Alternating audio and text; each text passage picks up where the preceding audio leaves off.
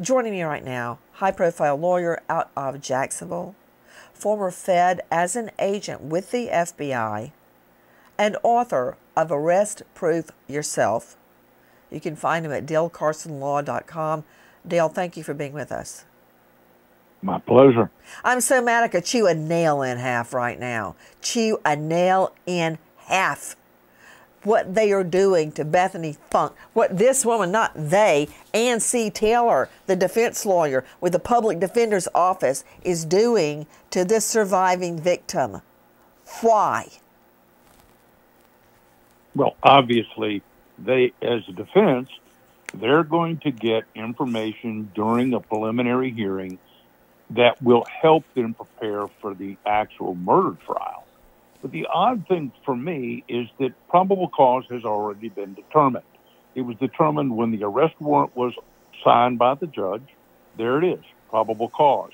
They make the arrest, they bring them back. So this ultimately is an effort to suppress evidence. And the way that would work, in my mind, is they would try to show that the actual issuance of that arrest warrant and ultimately a search warrant was invalid, and therefore they can get rid of all the evidence that was discovered when he got home or other places, because that was the beginning of the investigation. And if it's a fraudulent affidavit in support of it, they can then argue that the court should exclude that testimony. It's the exclusionary rule, or what we know of as a suppression hearing. But I don't think that's going to go well for them, candidly. As you know, individual states are sovereigns, and it wasn't until after the 1930-31 in our history that there was a uniform act to allow people to be subpoenaed in connection with a criminal trial. And so before that time, if you went to another state, as the organized crime people did, in Prohibition, you couldn't bring them back. You just step over a state line and you were protected. That state couldn't come and get you. And that changed after Prohibition in order to allow the government or the individual states to draw people who had fled the jurisdiction and bring them back in order to testify.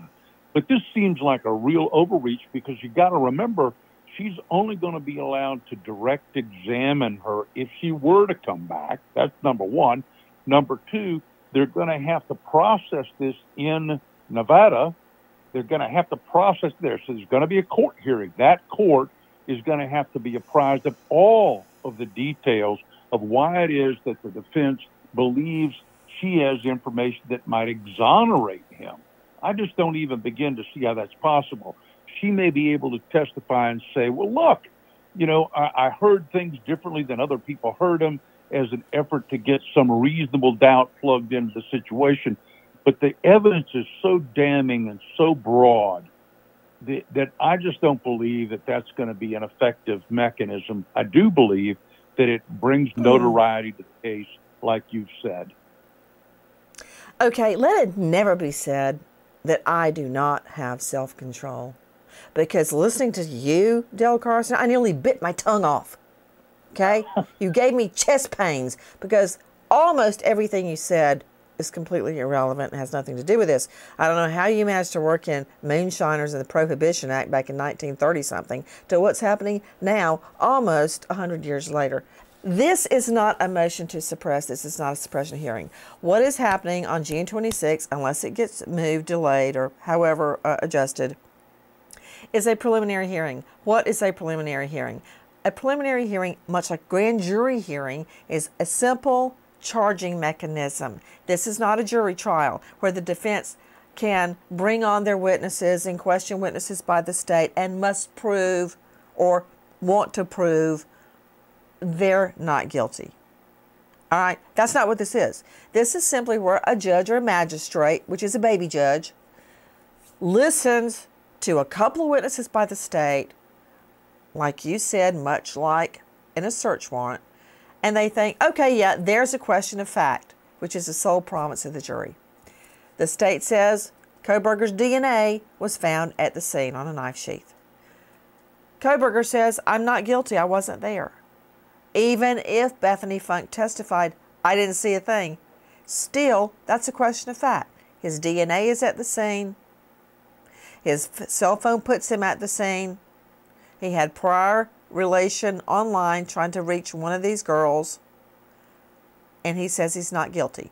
Who's telling the truth? That's a question of fact. It goes to a jury. It's really simple. The state could probably get by just putting up one witness, a lead detective. Yeah, they can talk about everything that happened in the case. But they may not be that stupid. There's really no way to put that other than stupid, because once you get the lead detective on the stand, he can be cross-examined about everything. And then that's basically a practice for the defense. They need to put up couple of isolated witnesses. So that's what a preliminary hearing is. Wait a minute, Dale Carson. Yes, ma'am. The defense just hears these witnesses and it gets bound over for trial. That is when the defense could appropriately subpoena an out-of-state witness. But in the motion, Dale Carson, you've done this many times before, you have to domesticate the subpoena, the out-of-state subpoena, which they did not do, because under Idaho law and Nevada law, you have to have a hearing to show that the witness's testimony is material, important, critical. Here, all that Ann C. Taylor's motion says is she might have material evidence. They haven't had the hearing. So they flubbed. They screwed up on so many levels, much less they can't even spell the victim's name right. But this isn't worth the paper it's printed on, Dale Carson, because obviously Ann Taylor doesn't know the legal steps for an out-of-state subpoena.